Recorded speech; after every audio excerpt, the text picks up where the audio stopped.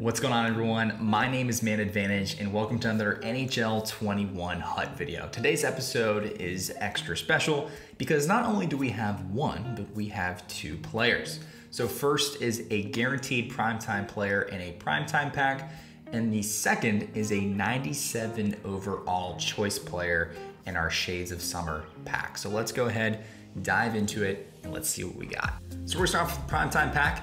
Let's take a look and see what we got. First up in our deck of cards is Mason Appleton, who again will be a Kraken next year. But we're not worried about him, we're worried about who our primetime player is gonna be. Let's see, and it's Philip Grabner. An 88 goalie distributor. I already have that full with my synergies, so he's probably gonna be, unfortunately, one that we just decide to trade away. At this stage of the game, you know, that's probably what it's looking like it's gonna be. But that's okay, because we have a 97 overall choice pack coming right up, and we have a big decision to make. A 97 overall is gonna be the best player on my team currently. So let's take a look and see what our options are. First one up here is Daniel Tarasov, 6'5" goalie. Looks good, probably is a pretty good player. I'm sure he's great in net.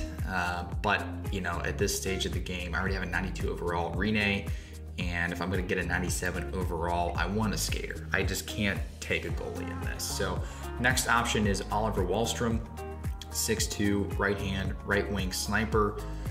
I'm already pretty set on wingers, so I'm probably gonna have to pass on Wahlstrom. I did consider this card. If I did want a winger, I would have taken Filip Zadina over Wahlstrom.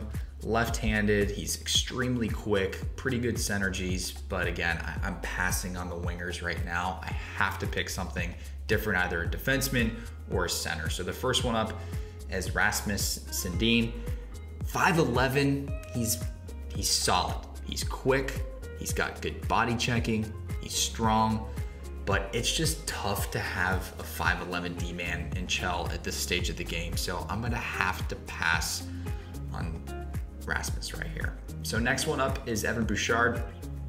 Big guy, 6'3", 194, right-handed shot. Not bad synergies, but I'm not filling out balanced right now. I was filling out barrage and heart and soul.